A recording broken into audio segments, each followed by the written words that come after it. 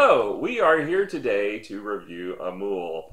This is a game from Stronghold Games. That sounds like one of those inserts. It's like, hi, hello, my name is George. Stronghold Games. All right, so we are here to talk about Amul. It's a card drafting game. All you get in the box is cards, so it's purely cards and a score pad. A score pad. No pen to write it with. You have to provide your pen. What were they thinking? I don't know.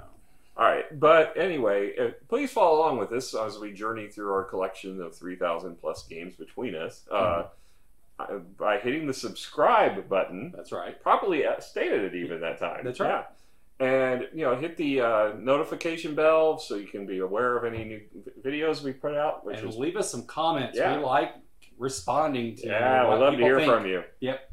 All right, so as far as this game goes, the quality of components, all you basically get, you get this cardboard, basically divider. Yeah, it just organizes where you put cards at. Yeah, and I'm not sure exactly why, but it's two-sided, with one being a shadow side and one being a daylight side.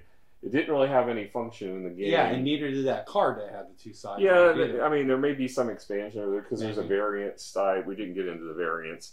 And then, other than that, you just get 3 decks of cards, really, and only really one big one. The rest of them, so that you get the market cards, the bazaar That's the big cards, chunk of cards, and the palace cards. And the market cards are what you're going to be focused on most of the game. Now, all of the cards have a nice texture to them. These are all really good quality cards, so they did a nice job with the cards. Which you would hope, so that's the only that's really the only component. And then the other thing is just the score pad. And the score pad's very thin. It doesn't give you a lot of sheets. They are two-sided, though, so at least it doubles. Yeah, it'll last a little while. Yeah, so there's not a lot of them, but you'll have to photocopy them when they run out. Then they have basically cards that tell you cheat sheets, and they have a first player token. They have a first starting player token, and then that matches for the round, and then a first pick, which is the one that passes around for first player. And then a functional insert. Yeah. They got dividers in the storage, which is nice. So as far as quality, I mean, given that there's not a lot to this game, it's really, I think, above average. I mean, it's pretty good. I mean, it's for the amount of cards that you get, and they're in decent shape. That, even though it's just cards. Yeah. They're good shit cards. Yeah, I mean, there's not a lot to it, but you can't really fault it much. So I'm going to go ahead and give this one a 9 based on what's in there. I mean, there's just not a lot to it. But but it's good card quality. Yeah, there's nothing wrong with what's in it. I mean, I think, if anything, maybe the cardboard is not that great of a thickness, but it's... But you really don't need to. I mean, it's thicker than what you get for Terraforming Mars or Great Western Trail. True. But yeah, I mean, there's just not much to the game. So, but I can't fault anything we got with it. I mean, everything's decent. Yeah, I mean, 9 just seems a little high for just all you got. Well, what are you going to count off for? Lack of other stuff. The fact that it isn't a different game? Yeah, I mean, no, I guess a 9's all right, because it is good card stock. Yeah. It is good quality. I don't think you really even need to sleeve it unless you play it a lot. And let's talk about theme then now. There really isn't much theme on this. There really isn't. It's really pasted on. It is completely pasted on. It's just set in, I'm assuming Amul is a name of a city because it's capitalized here. It says, we're merchants competing for wealth and prestige. Each round, players simultaneously choose one card in their hand and place it in the market. So there's like one sentence, and then it jumps right into gameplay, in the introduction. So there's no backstory. There's no thing. It's, I'm going to go with a Middle Eastern theme. I'm no expert on geography, and I'm sure Annie will point it out and laugh at us. But, right. So. Not that it's real hard to make fun of us for stuff, but yeah, theme is very, very, very light. It's very unimportant. Yeah, and it doesn't matter to playing the game at all. So yeah, I'd say maybe a 4. I mean, Catan has more theme than this. Yeah, I mean, I don't see any reason to negatively call it, though. I'm probably give it a 5 just because there's no purpose for it. I mean, it's almost an NA, but it's not given the fact that this is not like an abstract. Right. I'm not saying it's a bad thing that it's got a low theme score. It just doesn't have a theme, so I can't give it a higher score than Catan. Yeah, that's why I'm going to go with a 5. All right, I'm going to go for it because that's the way I roll. All right, just because you are that way. That's right. All right, so then we'll talk about the rule book. There's actually 2 books in the box. One is the actual rules, which is only 7 pages with a card distribution on the back, which is the card distribution is really nice because it actually breaks it into number of players and shows you how many are in each count. Yeah. Other than the writing on the card itself, which made it was very tiny, it was easy to set the game up. Yeah, so I really like the rules. It's very easy to understand. They got it sectioned nicely. It was not hard read at all. I'm with the rules, and then also the cheat sheet on top of that, which the cheat sheet basically is all you'll need during the game because it tells you everything you do during the game. It doesn't give you detail, but it tells you what steps. And realistically, I never needed to look up anything in the card. Yeah, the cards were pretty self-explanatory. You did one time, but I don't even really know. I just looked at the symbology to see if there was anything. Yeah, it's very straightforward. There's a lot of iconography, but it's very simplistic. And it's like, okay, I looked in here just to confirm my suspicion of what the iconography meant. You might have an icon, and then you might have a card that references that icon, and it tells you how many points you get for that icon. That's really about it. So given the fact that they went as above and beyond with what they gave you, because they went beyond what I would expect for the game like this, I'm going to give it a 10. I really can't think of a reason not to on the rules. I mean, it's just a very simplistic game. And there was no confusion. No confusion whatsoever. And if there were any confusion, this book would answer it if it had any cards. So I could agree with that. So that's now on to gameplay. Yeah. Okay, we're just boom, boom, boom through this I know. It's all right. Simple game. So gameplay is super simplistic. As a matter of fact, we can probably teach you the entire game here really quick. So basically, you have a deck of, as we mentioned, market cards. It's a good thick size. And that deck size will vary based upon number of players. So this plays from anywhere from 3 to 8 players. So it's actually a really good game for if you got a big group. That's nice. You just take the deck of cards, shuffle it, give everybody 5 cards off the top, and put 3 face up into the market to start the game. So that's the market deck. Then you have there's 2 decks, one for the Palace and one for the Bazaar. Now, the Palace cards are basically a lot of them are replicas of cards that you would get in the standard market deck. The only difference is that they get to stay in play. Yeah, the only difference is they get played to the table immediately, and you cannot get them other than by playing a card from the market. Right.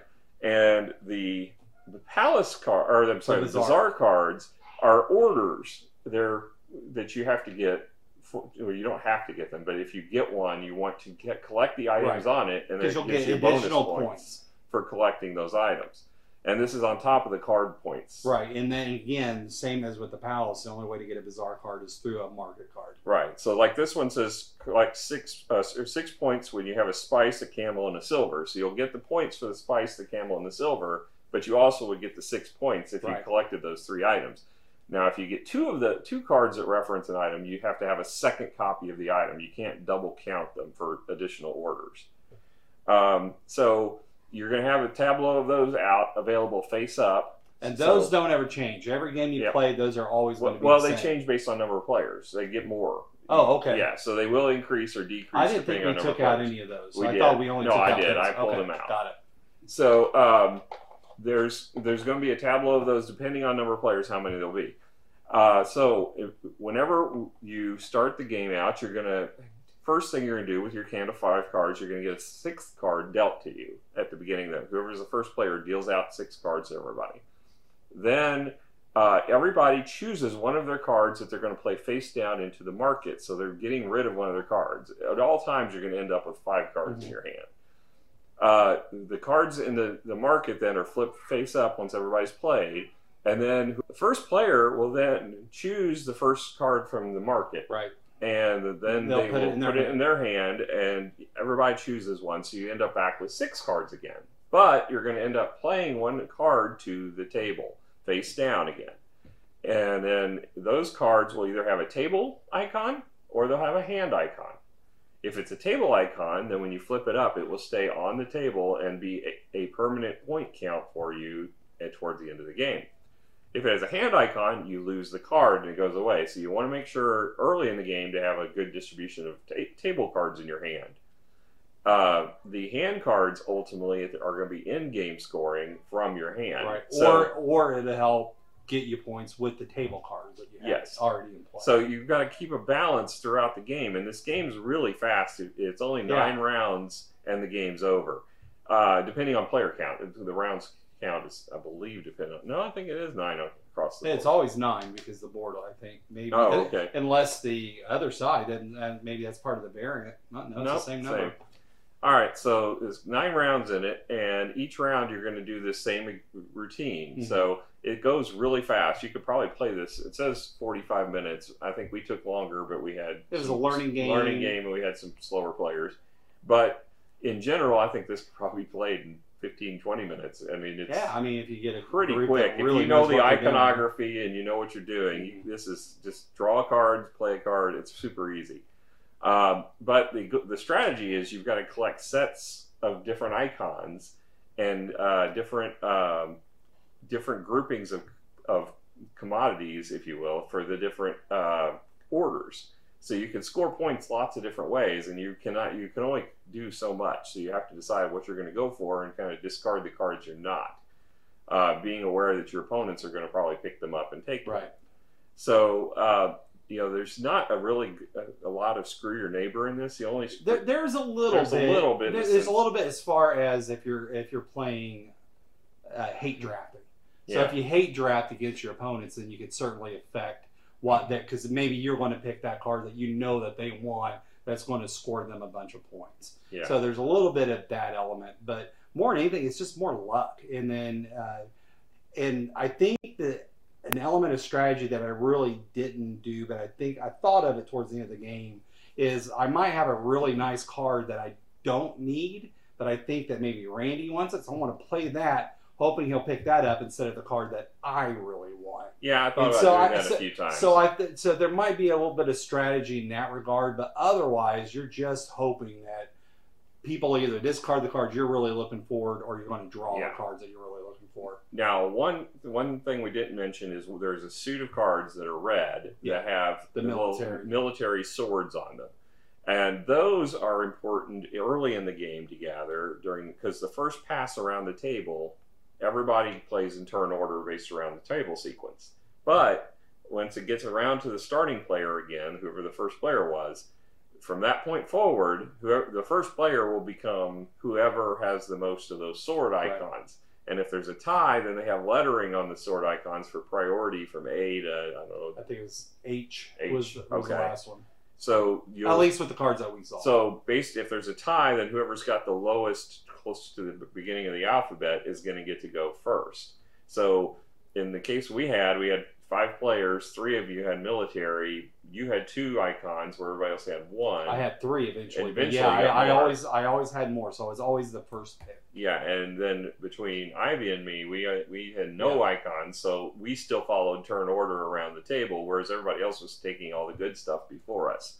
So there's a value to having those early in the game. Later in the game is not as important once the order is established, unless you just want to jockey for first position in that order.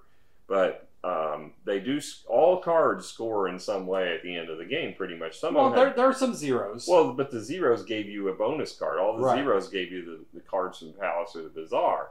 So while they individually didn't score points, they triggered other points, and they might have had icons on them. It also that you could trigger points with. Yeah, and then there's 2 suits at the end of the game that have. Basically, whoever has the most of those icons. So you got a moon and a flame. Yeah.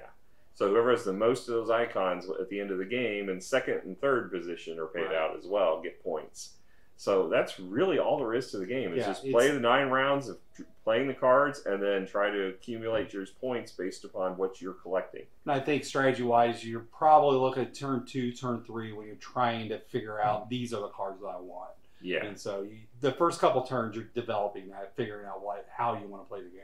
Yeah. So, I mean, it's really simplistic game. I would call this probably an introductory game. I think so. It looks a little complex. Yeah, but once you get into it, there's nothing to it. So easy. Yeah. I mean, there's nothing to the game, really. if anything, that's my biggest complaint about the game, is it just didn't feel like there was much to it. Right. So as far as overall score for this, what are you thinking? I enjoyed it. I didn't love it. It's okay. So I think that just initial playthrough, I'd give it maybe a 7. Okay. I'm probably just a little bit below you. I'm thinking it's probably more like a 6.5 for me. I probably would have gone even lower if it weren't for the player count, because having the flexibility to go up to 8 players. Yeah, we don't have that many decent 8-player games. That's a huge bonus for this game. And it is something easy to get to the table. Yeah. And if you've got people that are not really heavy into gaming, it'd be easy for them to pick it up. Yeah, so I think it is something that, because of that flexibility, even though I don't tend to lean towards that, I definitely would glad to have it in my collection for that purpose. But it's probably not one I'm going to pull out a lot. Right.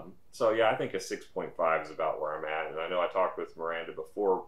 She couldn't be in the video, but she said she was probably at a 6 on it. So I think we're all pretty much in line. Yeah. So that is Amul. Stat-wise, so on Board Game Geek, their rating was 7.0. Came out in 2019. The designer is, and I apologize if I mispronounce these, Remo Conzadon. Stefano Negro is the designers. The artist is Eileen Cherie and Jer Casanan. Published by Stronghold Games. MSRP is $40. Oh, so wow, it's a little pricey for what you get. But again, that's straight up MSRP. There's so go to certain websites that you might be able to buy board games from. It's probably cheaper. Yeah. All right. Well, again, hit the subscribe button. Join along for our journey. You know, we've got many years ahead of us, so we'd like to have you. So. And we'll talk to you next time. Have a good night. All right. Bye. Bye.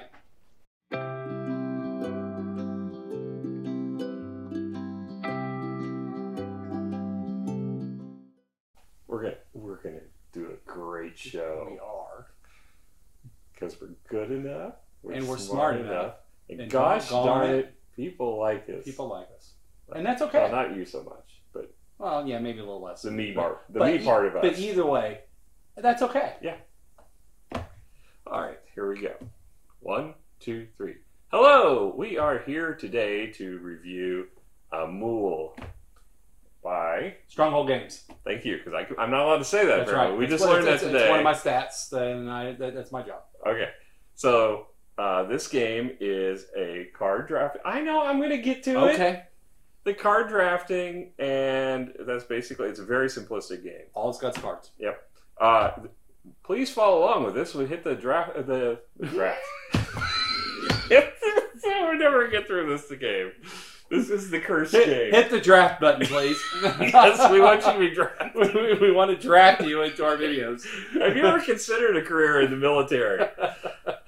You know, the blooper reel is actually going to be longer than the video. Probably.